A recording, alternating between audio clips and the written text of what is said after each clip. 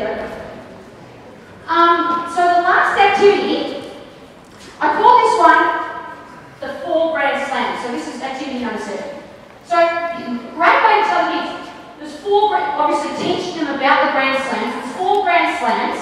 And I always say to children, I say, in my life, in my entire life, I've never ever lost the Australian Open. Ever. Ever. Never, never, never.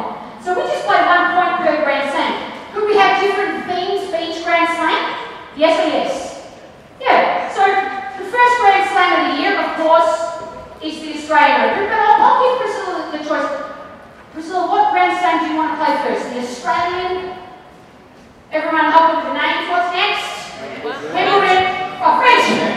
Wimbledon and then the US. Which grand slam do you want to play next? Okay, cool. We'll help her. You never, ever lost the Australian Open before in my life. So just have a go. Ready? Here we go.